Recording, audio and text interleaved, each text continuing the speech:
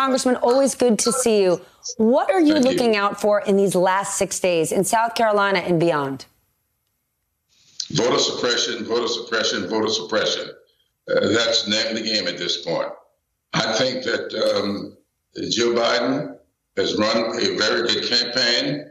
I think he has done his job holding out the hope that we can restore the goodness of this country and maintain its greatness. It's up to us now to do what is necessary to get beyond the voter suppression attempts that are being made all over. And the Supreme Court seems to be complicit in it as well. And the thing to do is get out there and vote. We're seeing that happen. At this point in the race, as far as early voter turnout, we're seeing significantly more than we saw back in 2016. How crucial is that? It is very crucial because I think we have to build up some big numbers because we just seen the Supreme Court allowing a state to discount the ballots, though they would be postmarked according to the law of the state. I think it's a shame if we know it's taking 1 to 3, sometimes 5 days for the mail to arrive, but the law allows you to cast your vote up until 5 o'clock the day before. Now the Supreme Court is saying, if you want to throw those votes away, you can do it. That is why it is so critical for people to vote early in person, not trust the mail, because I don't believe that much of that mail from now through Election Day will ever get counted. So we've got to vote in person if we can. The New York Times is out with a new report that says the racial gap has actually shrunk by 16 points since the last election, with Biden gaining white voter support and President Trump making inroads with non-white voters. What do you make of that? Well, he may be making inroads, but I have said time and time again, I have watched this president perform for the last almost 4 years now. I've watched the disdain that he expresses for black women, and I cannot see any human being born of a black woman who will go out and vote for this guy. I don't understand it. I have 3 African-American daughters. I don't understand how anybody can abide a man looking into a camera and calling a black woman a dog and then vote for him. I don't see how you can stand seeing the first African-American woman, first Asian American woman on a major party ticket for vice president of these United States, calling her a monster, and then you're going to go out and vote for her?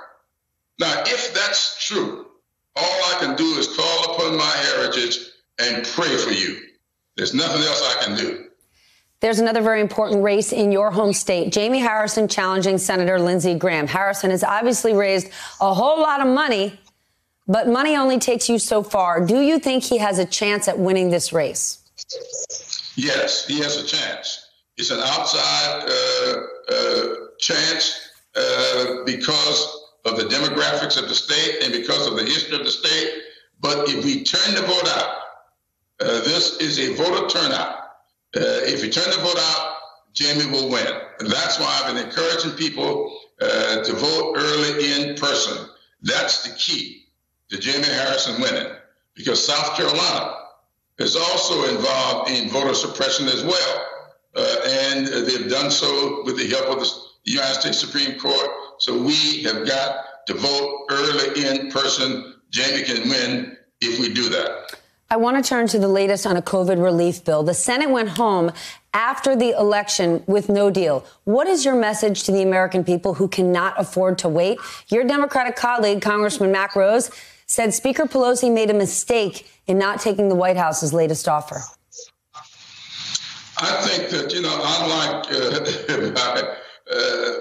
very much, he's just wrong about that. I've been talking with the Speaker every day on this issue. And what position she's taken is exactly the position I think she ought to take. Now, we can cure a lot of this with retroactivity if we were to pass something. But, I always say the devil lurks in the details.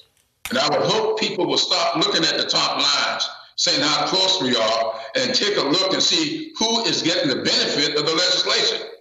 So you got $2 billion, and if $1.9 billion is going to the upper 1%, and you leave nearly $100,000 for the rest, that is not a good deal.